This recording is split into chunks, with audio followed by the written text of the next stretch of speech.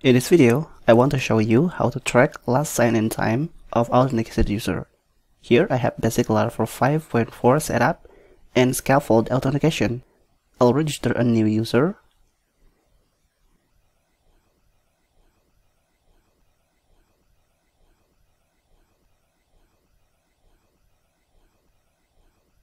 I'll switch to phpMyAdmin, and this is the user's table look like.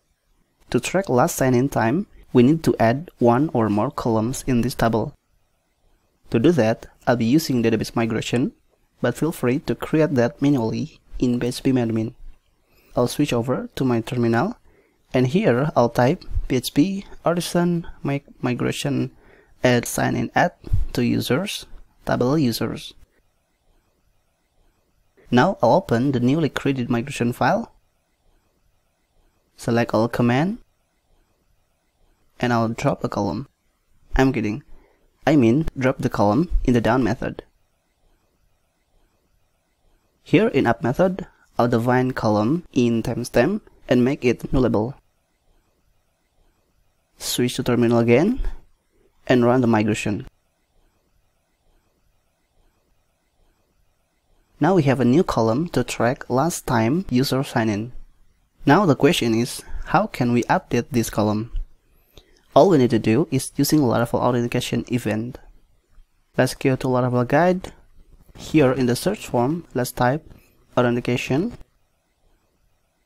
jump to Event. Let's note here that Laravel raises a variety of events during the authentication process. We may attach listeners to these events in our event service provider. As you can see here, there are a lot of events such as register, attempting, authenticated, login, failed, logout, and logged out. In this case, we only need login event. For now, let's copy this login event listener. Open App Providers, Event Service Providers, and paste in the listen attribute.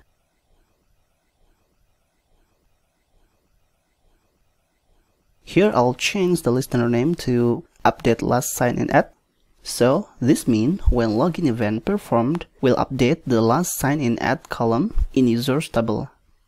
What's next?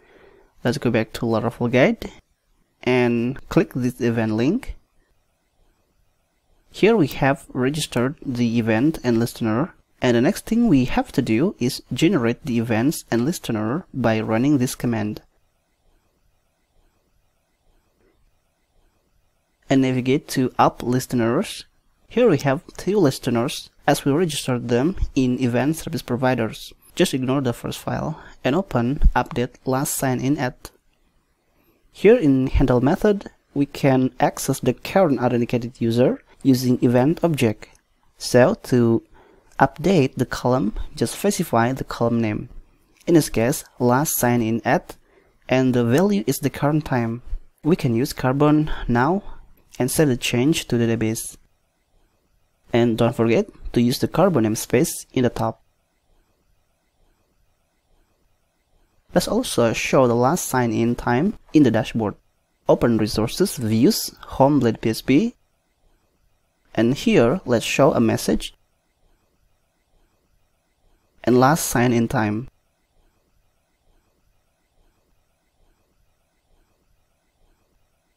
If we reload the page, it only shows a message. The login time is currently empty. Now let's log out and log in again.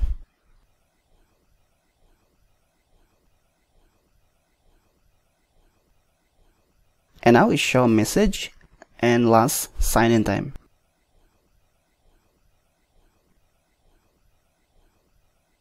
Let's also add another column to track the current time user sign-in.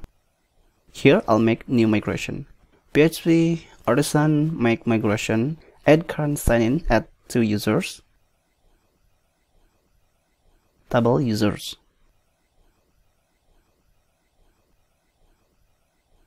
Open the newly created migration.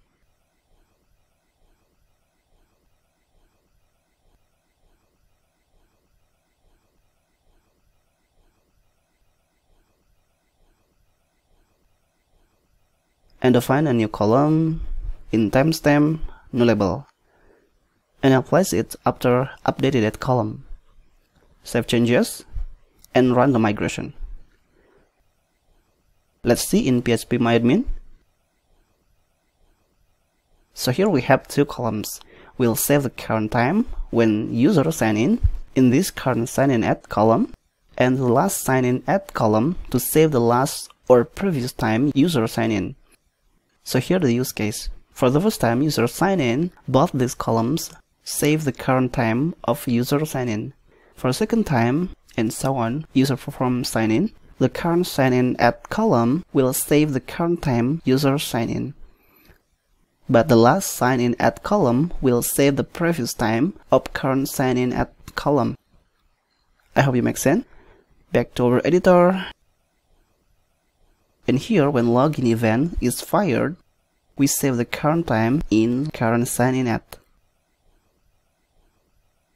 And because we need to save the previous sign in time, which stored in current sign in at column, so above here, before current sign in at change with current time, we'll assign it to last sign in at column. Since the first time this column has same time with current sign in at column, so here we do a check. If the current sign in at column is not null, we get the previous time. Otherwise, we get the current time.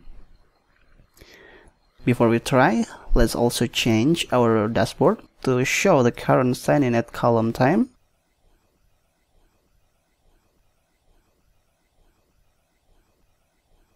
And I think for a better look, let's utilize div for humans method. And of course, we need to tell Eloquent to treat this column as carbon object.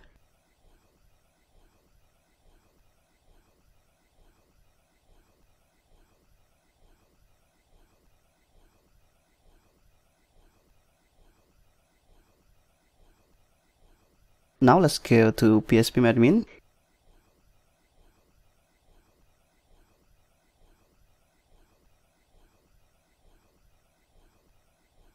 And clear both these columns.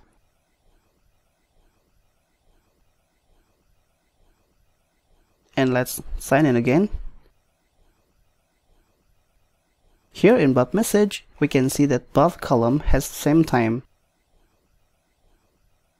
Let's login again.